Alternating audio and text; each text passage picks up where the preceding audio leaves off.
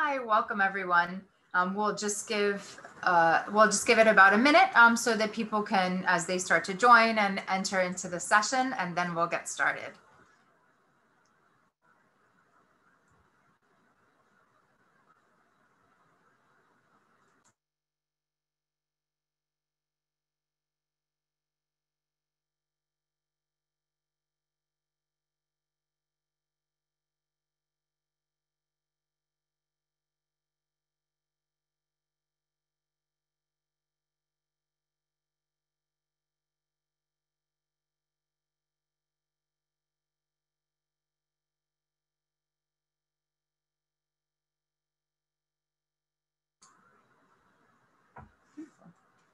Welcome to the Sylvester Comprehensive Cancer Center Firefighter Cancer Initiative Seminar Series.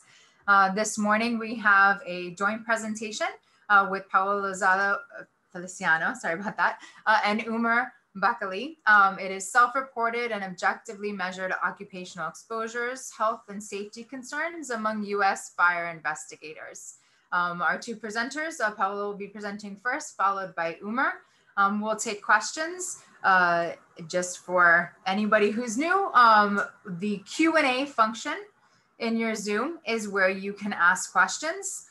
So, right at the bottom of your Zoom or in your control panel for Zoom, the Q&A feature, you can type in questions. We'll hold most of them till the end of the individual parts, the first and second parts. And then we will have time for some discussion and for the presenter to answer questions.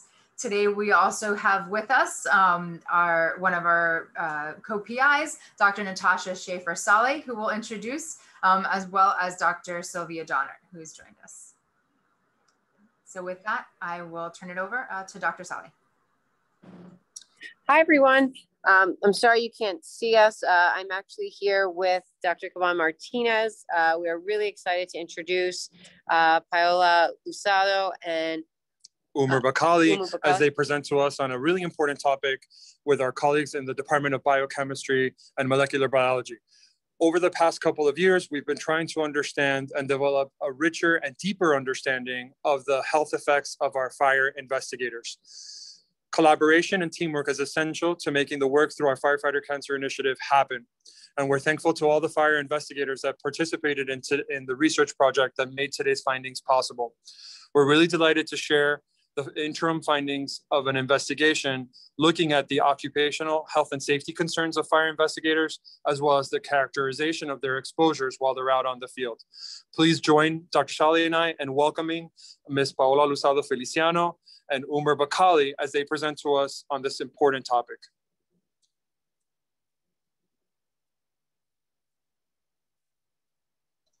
Oh, thank you, guys. Pleasure to be here. Paola, you're muted.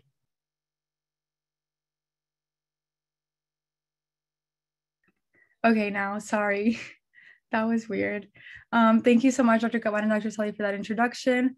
So, Umer, next slide. I guess we can begin right away.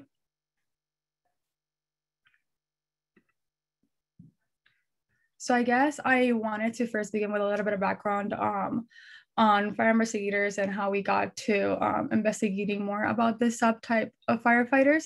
So when we usually think about fire research for this occupational group, we think about the traditional paid firefighter. However, as research progressed, we noticed that not all firefighters are exposed to carcinogens equally. So as you can note in the pictures, or you can click like next 4 times. You notice that there's different subtypes of firefighters. So for example, if we have different subtypes of firefighters like fire investigators, wild and urban interface firefighters, volunteer firefighters, and fire trainers, and they all have unique exposures. So if we think about wild and urban interface fires, these type of firefighters might not wear the same respiratory protection that you think about when you see a structural firefighter, and they might still be exposed to carcinogenic combustion products from both synthetic and natural materials. Same if you think about fire instructors, they may experience ongoing exposures to air contaminants that are not, that might exceed those of the structural traditional firefighter. And then for our seminar today, like it has been mentioned, we're going to be focusing on fire investigator subgroups. So Umer, you can just click 4 times. Is it not going?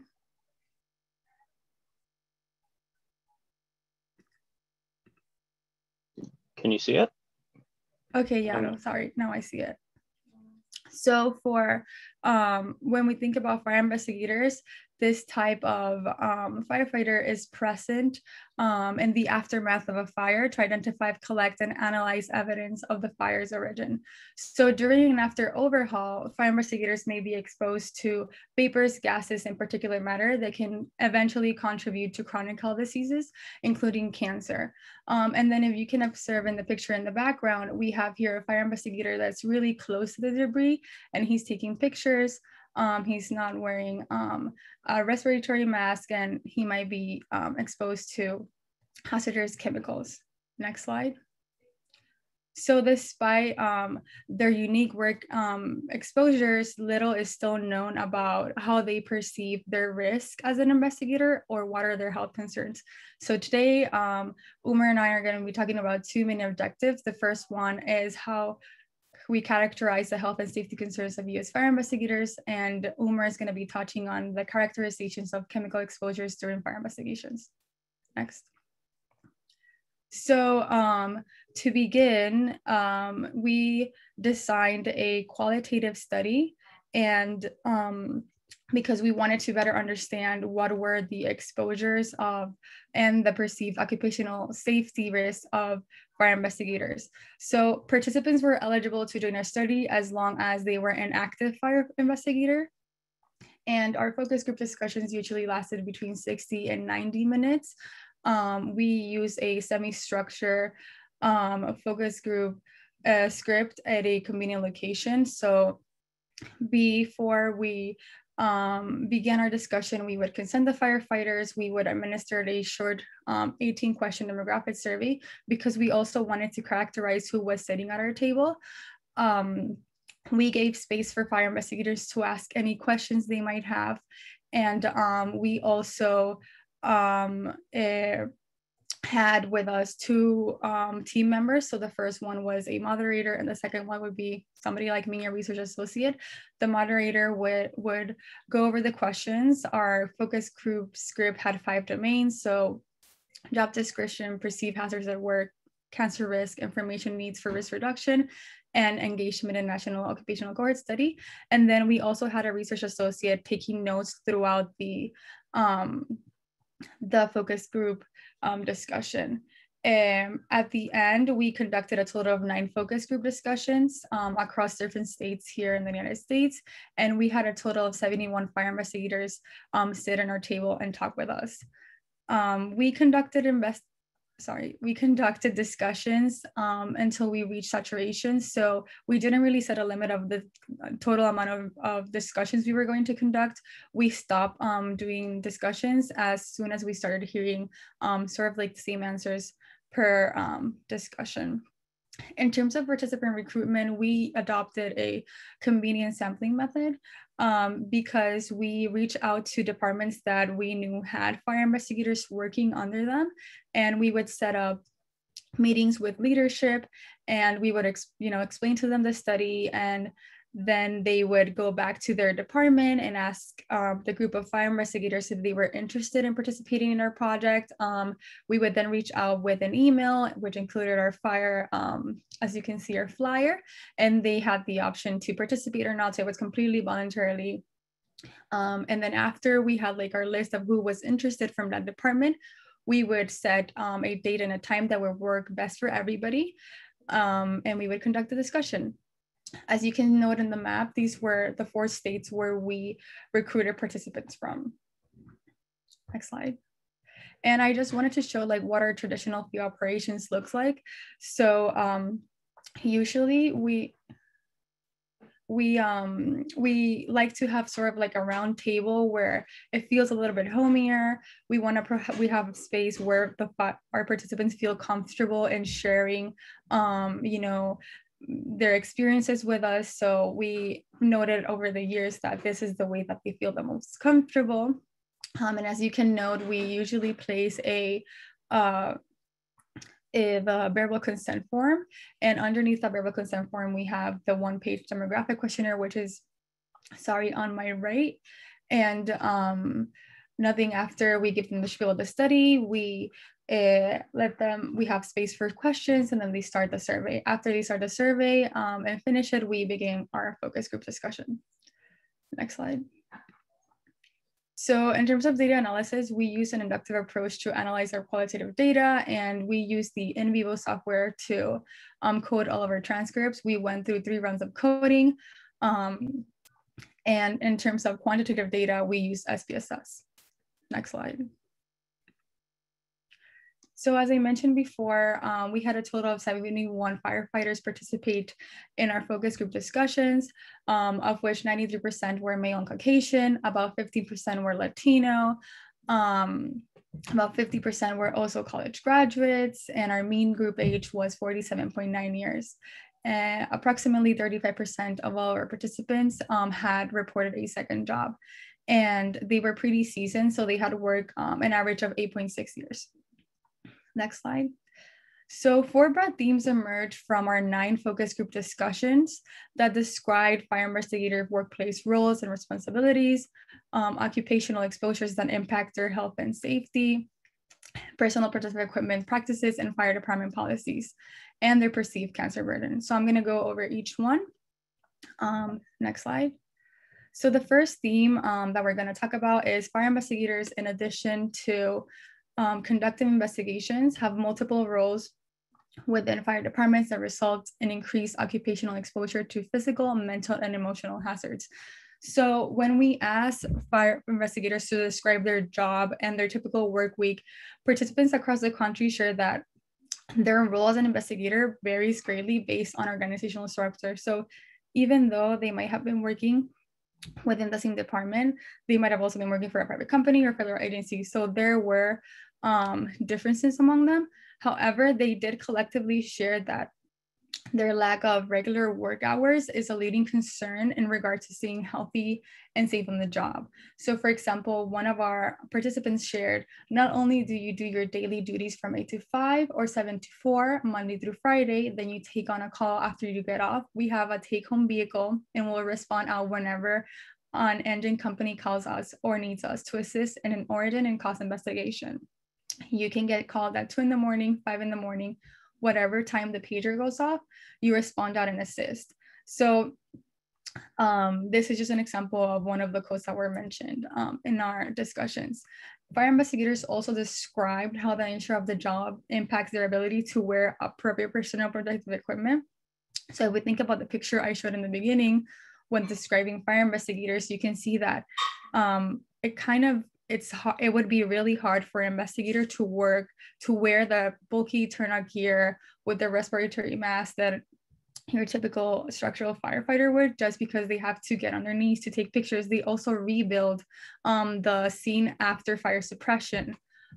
So the nature of their job truly really impacts what type of PPE they can wear. They also share that the conditions in which investigations are performed, a lot of times they spend long hours investigating a fire. So before we did these discussions, like I would think, oh, they go investigate for a few hours might be days. So those are days that they might be inside a structure, inhaling debris or, carcinogenic compounds. Next slide. So theme number 2, policies and practices surrounding occupational health and safety. Policies and practices surrounding occupational health and safety are not clearly defined within the fire investigation workforce, but have adapted and improved over time. So as I previously mentioned, the nature of work as a fire investigator impacts their health and safety, which can be further impacted by limited organizational policies and practices in place to protect and promote workplace health and wellness.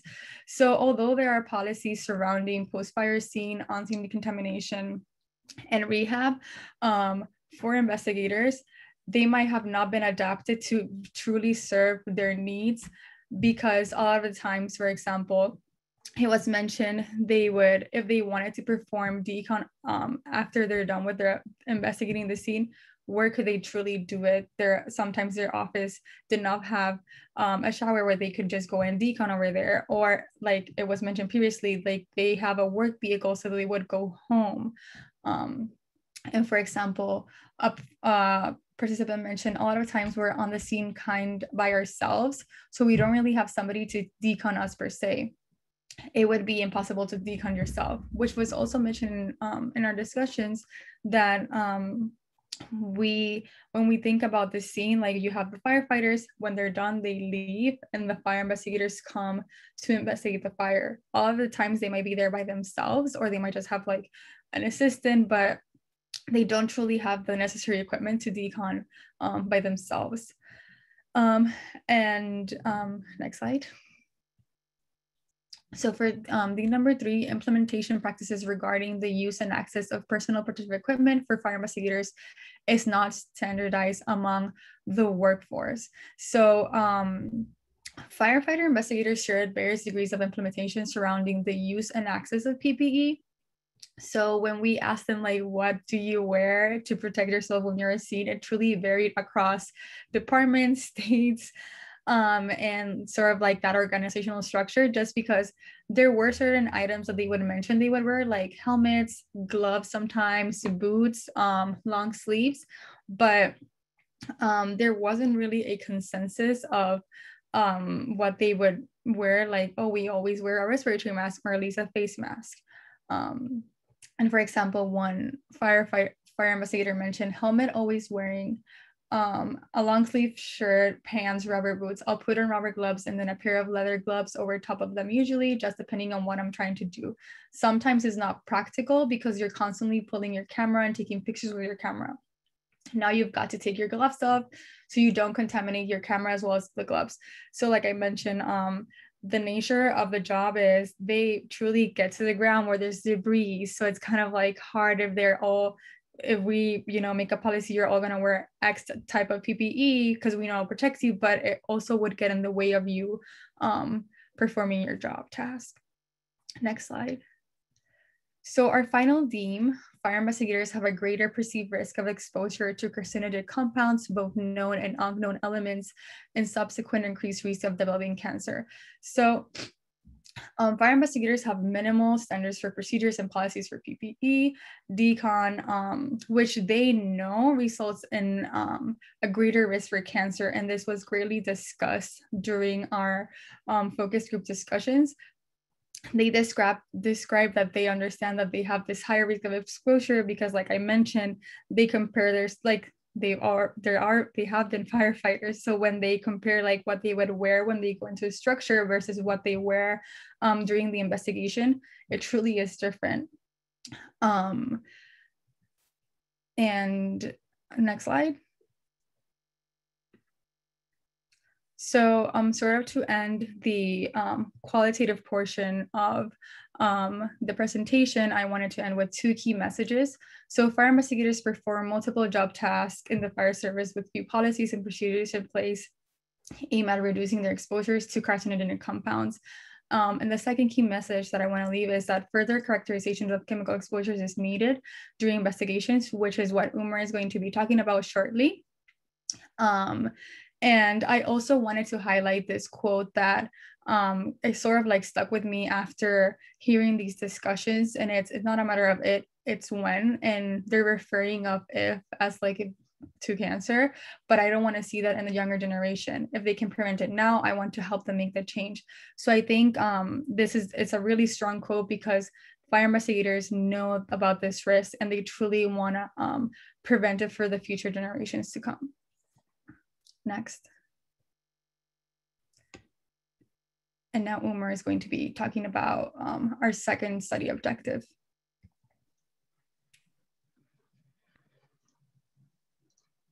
Alrighty, thank you, Paola, for the handoff. So I will be going over the characterization of chemical exposures that we saw in fire investigators from the North Carolina region. So typically when we go over, when we look at exposures in firefighters, we use polycyclic aromatic hydrocarbons, which are a class of carcinogenic compounds, as kind of our model molecule.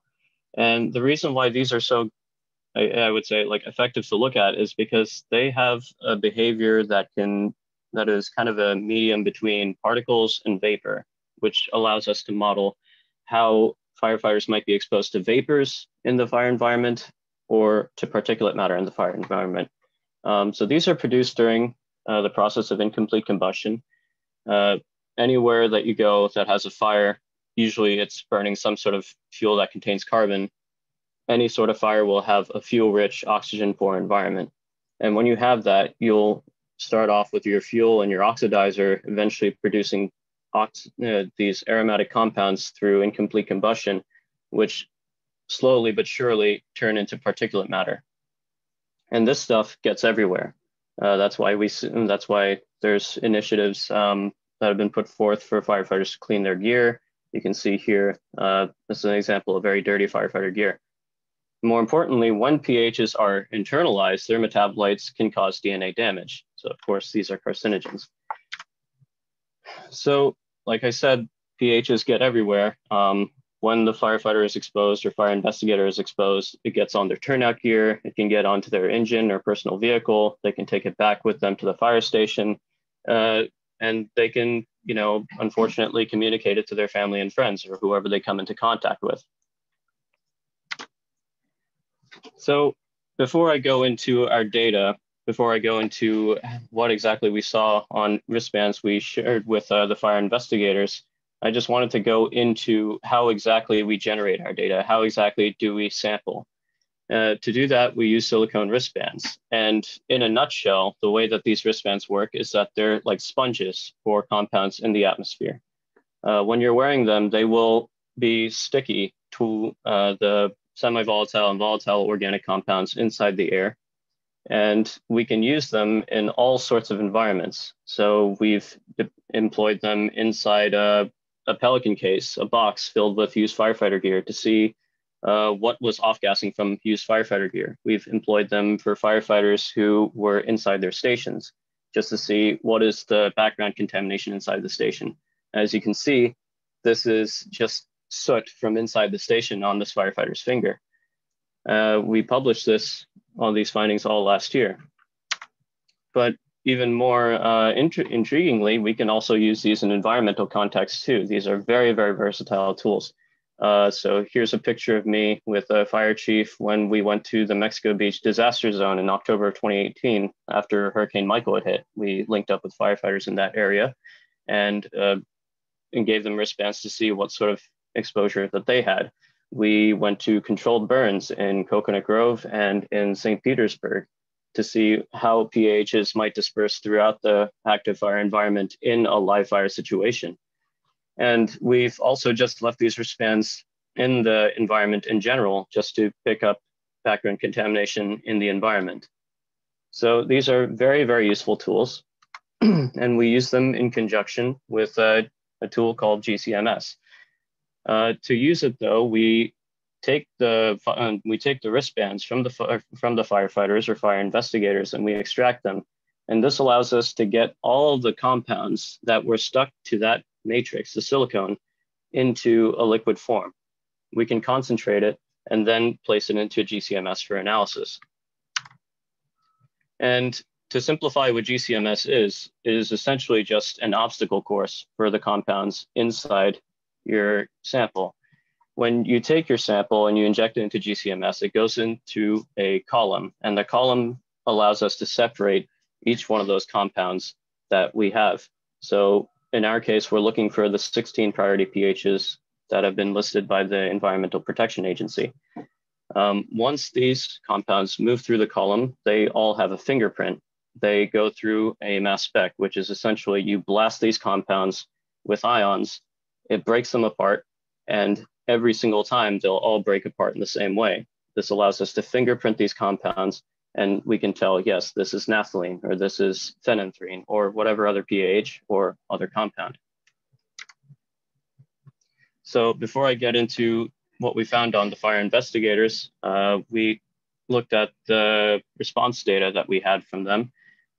We had a total of 16 fire investigators participate in this wristband study, and they gave us a total of 27 wristbands back, each one of them corresponding to a separate fire investigation. The average investigation duration was about 3 hours. So that's the time frame for which most of these wristbands would be corresponding to, with a minimum of 19 minutes and a maximum of 14 hours. So you can see there's a large variation in how long these fire investigators may be at a post-fire scene. And most investigations took place within the same day of the fire to maybe 3 days afterwards, but there are occasions where perhaps a fire investigator may repeat after, 30 or 40 days. There was a maximum of 60 some odd days that a fire investigator may return to a scene. And so this allows us to get an impression of what firefighters are being exposed to long after the fire has been extinguished. And they come back. So overwhelmingly, what we saw for these fire investigators is that they're being exposed to lower molecular weight PAHs, which is not really that surprising to us because lower molecular weight PAHs are easier to volatilize. They go into the air easier at lower temperatures. 90% of the exposure was actually attributable to lower molecular weight PAHs.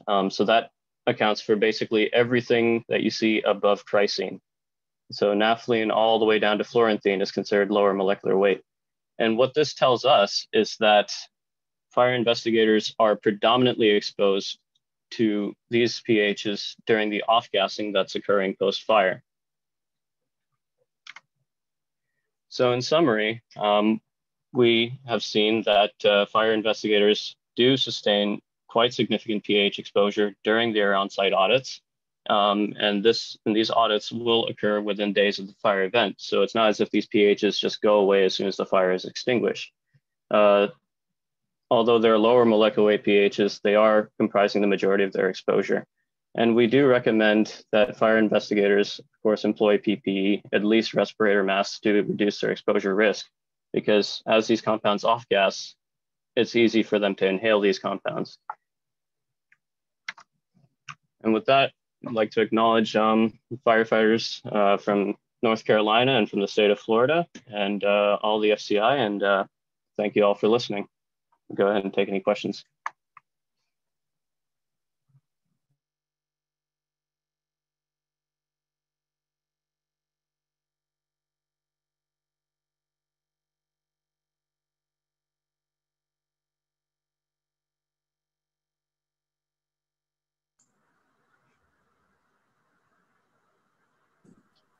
Thank you, Paola.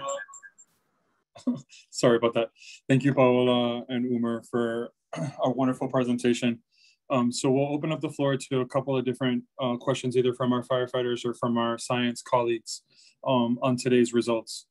So would anybody like to initiate the Q&A session, either on the chat or go ahead and feel free to vocalize your question.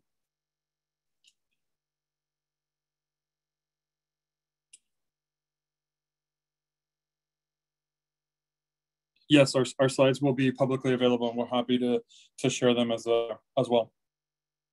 Okay, presenters. So we have a question in the chat room from Fire Marshal Lund in Iowa. Are there any specific recommendations to avoid the pH exposure for the fire investigators?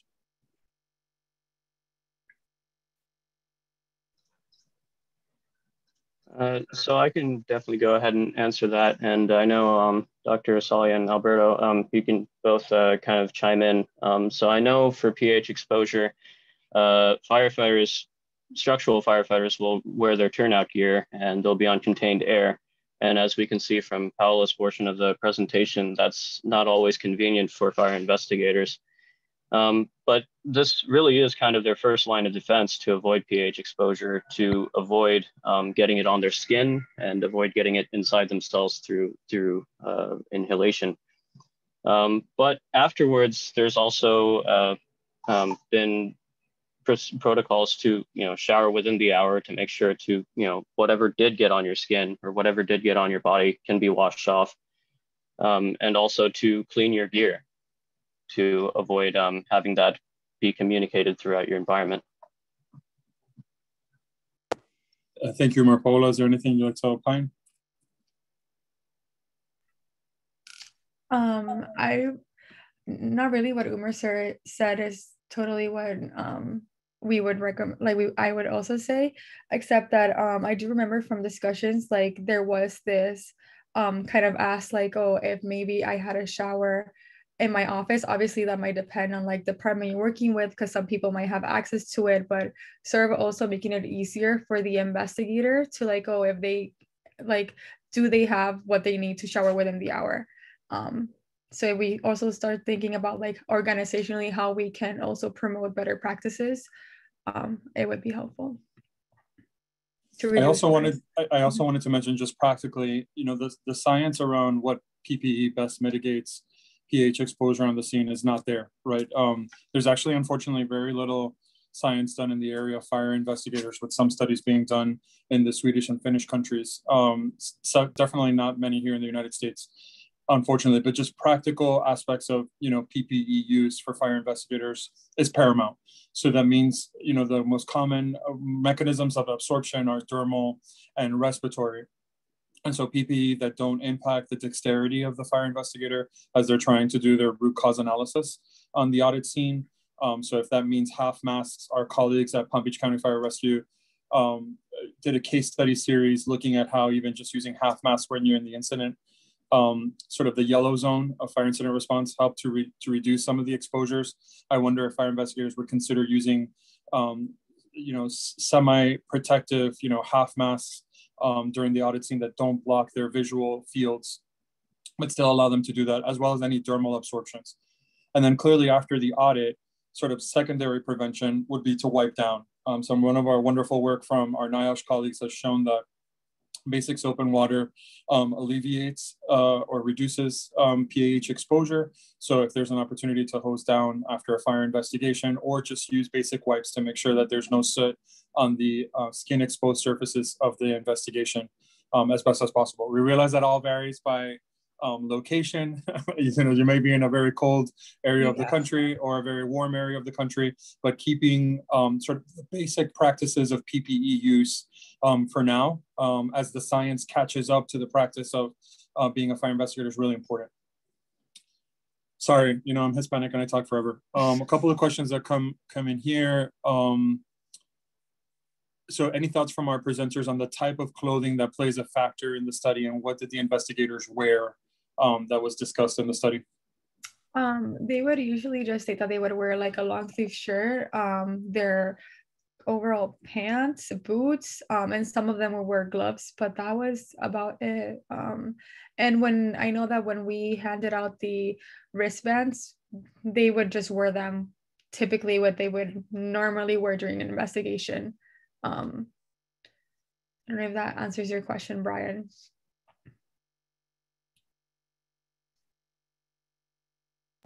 I think it did. Thank you, Paola. Okay, Chief Nemchek has a question for us. Did the investigators know of the different types of respiratory protection available?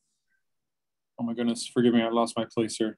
So for example, was it education, lack of PPE, or a cultural reluctance to use the PPE during their audit investigation? I think for that question, it truly depends on location. Like when, so for example, what we heard from California fire investigators might be different from what we heard from Florida investigators. However, I can tell you that they did speak about, yes, we know there's these types of like respiratory protection available. It was more like how when they're in the job, like they might go in wearing it and then they're like, I can't do it. So I think they are educated on like the types of respiratory protection that's available. But it might be more like there's a lack of something that's comfortable enough for them to be able to, you know, perform their job or help them perform their job as best as possible. Because if they have to like be on the ground or whatever, like carrying a bulky respiratory mask or like an oxygen tank might just be too uncomfortable. And like if they're reconstructing the scene, it's just too hard for them to use. Thank you, Paola. Okay, we have another question here in the chat. from firefighter Juan Garcia. So the question is, what, if any, is the transfer rate and or incidence to the vehicles that the investigators use? So in other words, if the PA just sort of linger at the fire sites, do the vehicles should they undergo some sort of like wipe down procedure as well, separate and distinct from the actual firefighter? I mean, I can answer what I heard and what I think. So from our discussions, fire investigators, they did mention that they do wipe down their trucks. And if they have a dog with them, that as well. Just because a lot of them, they can just like strip down at the scene. So they might, you know, they sit in their car, they contaminate their car. So there is like a post decon of their vehicle, or there's, you know, there should be, because it would transfer to their vehicle. Okay, I agree. Okay, so there's one more comment in the chat I wanted to highlight for our colleagues that are in the seminar today. So Jeff Paola, Chief Paola from the International Association of Arson Investigators, wanted to make sure that we all were aware of the white paper that their committee has put together that addresses a lot of health and safety best practices for fire investigators. And it's addressed some of the issues that have been discussed on today's webinar. Are there any other questions from the folks on the Zoom, either through chat?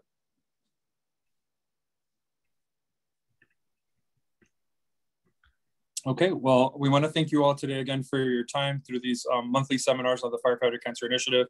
I want to extend our thanks to our colleagues in the Department of Biochemistry and Molecular Biology, Dr. Donner and Dr. Deo, for their cross-collaboration and making some of this magic happen and bridging population-level sciences with our basic sciences. And I want to especially thank our two presenters today, who are trainees and staff who led the work. It's always, you know, FCI is not also about investigating cancer in the fire service, but also training the next generation of fire investigators. And we're thankful to our presenters today for leading that charge and talking about our fire investigators. Hopefully this will be a line of inquiry and investigation we continue for many more years. So thank you all, and I'll pass it back to our moderator, Ms. Cynthia Herrera. Theory. Sorry. Thanks, Alberto. Just wanted to thank Paola and Umer for a wonderful presentation. And this is when, you know, the moments where I see and I feel how strong our collaboration is. And you know, and it's a tripartite, the firefighters and both our labs. And I'm really proud of how well Paola and Umer represent us and show the kind of scientists that they are. Thank you so much. Thank you, Dr. Potter. Thanks, Sylvia. Thank you. And on that note, I think it's the perfect note to end our FCI seminar series for this project period. But we are not done with our project period ending in June 30th. But before that, we will be hosting the National Firefighter Cancer Symposium, the 2021 version. To register, please go to sylvester.org/NFCS, so National Firefighter Cancer Symposium. It is going to be held June 10th through 12th. We will have more from our speakers today at the symposium and a host of other topics. So please go to our website and to the registration page to see the full agenda. Again, it's June 9th through 12th.